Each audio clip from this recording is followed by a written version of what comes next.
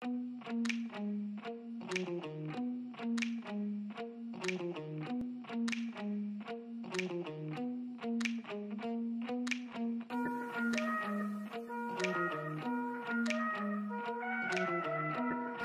guys, my name is Shares and you are watching FuMo EV News number 16.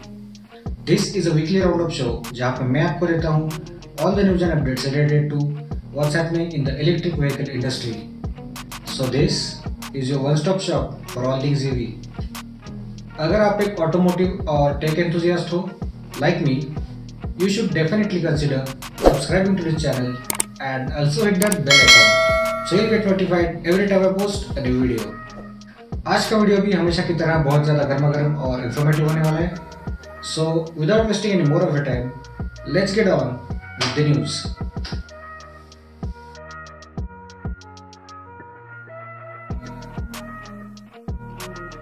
और आज की news number 1 आ रही है टाटा मोटर्स से.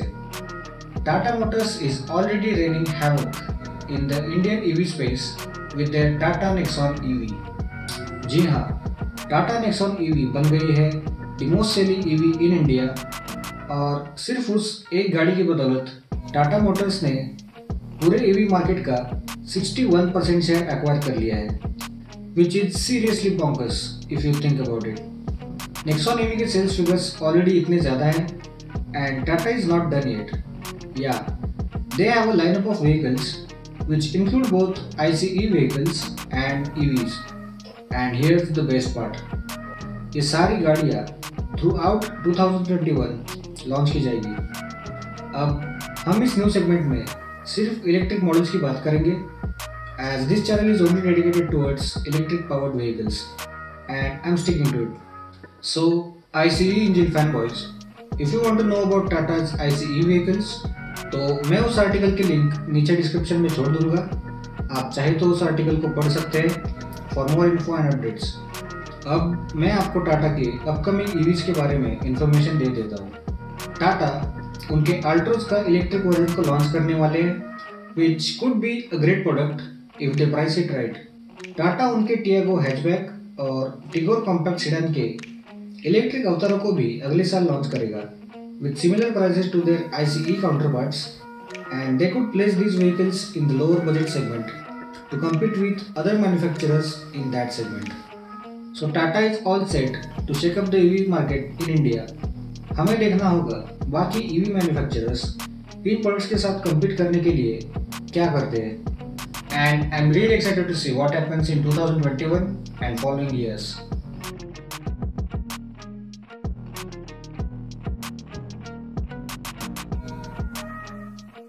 और आज की न्यूज़ नंबर 2 है हमारे सेंट्रल मिनिस्ट्री के एक नए प्लान के बारे में. मैंने अपने एक प्रीवियस वीडियो में आपको बताया था कि किस तरह हमारी सेंट्रल गवर्नमेंट इंडिया में EV चार्जिंग इंफ्रास्ट्रक्चर को बूस्ट करने के लिए और लोगों को अवेयर करने के लिए हर पेट्रोल पंप पर एक चार्जिंग स्टेशन सेटअप करने का प्लान कर रहे हैं. अगर आपने वो वीडियो नहीं देखा है तो उस वीडियो का लिंक मैं आई बटन में छोड़ दूंगा. आप चाहे तो उस वीडियो को देख सकते हैं टू गेट सम रेफरेंस. और अब ऐसी न्यूज़ आ रही है कि हमारे minister for road transport and highways mister Nitin Gadkari ने इंडिया में ई मोबिलिटी को पुश देने के लिए पूरे इंडिया में मौजूद ऑलमोस्ट 69,000 पेट्रोल पंप्स पर एटलीस्ट एक चार्जिंग कियोस्क सेटअप करने का प्लान कर रहे हैं. उनका मानना है कि ऐसा करने से हम ज़्यादा से ज़्यादा लोगों को EVs के बारे में, उनके चार्जिंग सिस्टम्स के बारे में अवेयर करना ज़्यादा इजी होगा और इवेंचुअली लोग EVs को खरीदना शुरू कर देंगे, which will further boost the EV adoption rate in India. The government had already decided to reduce the GST on electric vehicles from 18% to 5%. और ऐसा करने से गाड़ियों की प्राइसेस ऑलमोस्ट 20 to 25% तक घट सकती है, which sounds great to me. They are really trying to bring the prices of EVs down and make it more affordable for the general masses of our country.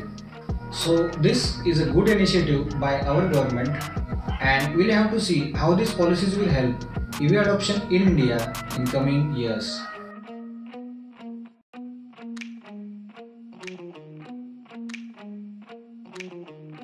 और आज की news number 3 आ रही है MG Motors से।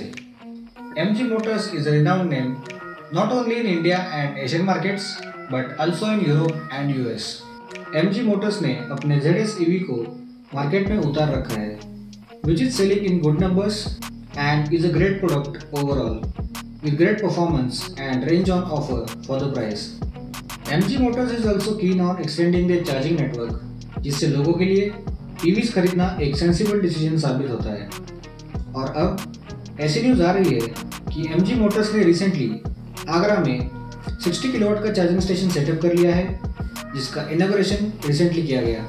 ये inauguration actually एक तरह से एक्सटेंशन था टेक ट्रायल रन का, और ये trial run Delhi to Agra conduct किया गया था और हमारे सीनियर गवर्नमेंट डिग्निटरीज ने इंडिया गेट पर इस इवेंट को फ्लैग ऑफ किया था।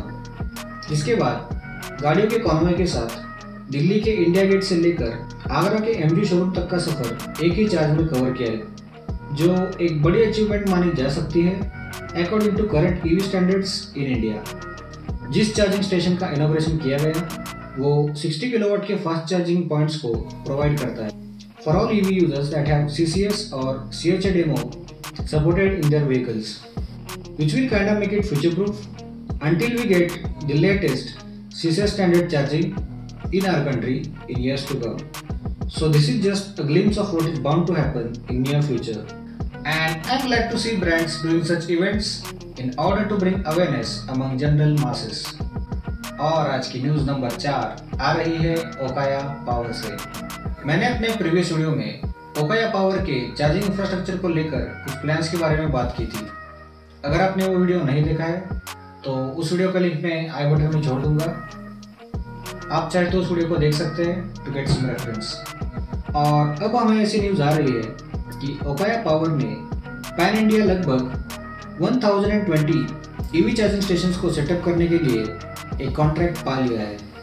ये contract energy efficiency services limited यानी EESL के द्वारा ओकाया पावर को दिया गया है, which is funded by the world bank. इस कॉन्ट्रैक्ट के तहत ओकाया पूरे देश भर में 1020 EV चार्जिंग स्टेशंस को सप्लाई करेंगे, इंस्टॉल करेंगे और कमीशन करेंगे। ये सारे charging stations combined charging system या CCS, CHA demo and Bharat specification protocol के साथ काम करेंगे। ओकाया पावर ने कहा है कि उन्होंने already more than 500 EV charging stations को डिप्लॉय कर लिया है and they are now bringing more stations as we. Okaya power is one of the biggest and leading manufacturers of EV charging stations, lithium batteries and many other EV components in India. And this contract is going to make them even bigger with more range to even more EV consumers in years to come.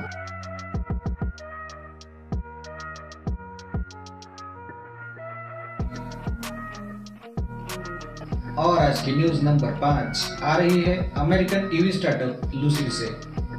Lucid is one of those brands जिन्होंने अपने upcoming product lucid air के साथ Tesla जैसे brands को टक्कर देने का plan बना रखा है। Lucid air is the first EV in the world that has a claimed range of more than 500 miles या फिर 804 किलोमीटर्स। और if you want to be exact with it, lucid air का टॉप वेरिएंट देता है 517 miles, that is 832 kilometres, and it has also broken Tesla's quarter mile record earlier this year. लेकिन आज हम lucid के बेस वेरिएंट यानी lucid air pure के बारे में बात करने वाले हैं। लूसिड ने रिसेंटली इसी वेरिएंट को लेकर कुछ अनाउंसमेंट की, including it's price, deliveries and estimated range. तो lucid air pure is a luxurious electric sedan that has 480 horsepower on a press of a pedal, और इसके साथ मिलेगी 406 माइल्स यानी 653 किलोमीटर की रेंज। इस गाड़ी को लूसिड के एरिजोना फैक्ट्री में मैन्युफैक्चर किया जाएगा और कस्टमर्स अर्ली 2022 से इस गाड़ी की डिलीवरीज लेना शुरू कर सकते हैं। And now the main part, इस गाड़ी की कीमत $77,400 रखी गई है, which puts it against the likes of Tesla Model S which is a benchmark EV for various EV enthusiasts around the world. And that kinda makes it a promising product from Lucid.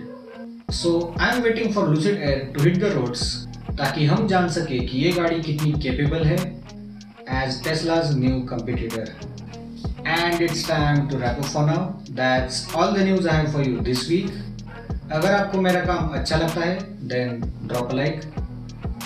Share this video with your friends and family. अगर मेरे videos को लेकर आपकी कुछ suggestions या कुछ remarks है, you can just write them down in the comments below. And if you haven't already, please consider subscribing to my channel and also hit that bell icon so you'll get notified every time I post a new video. तो अब आपसे विदा लेने का वक्त आ गया है. Take very good care of yourself और मैं आपको मिलूंगा नेक्स्ट वीक एक नए वीडियो के साथ. तब तक के लिए स्टे चार्ज्ड.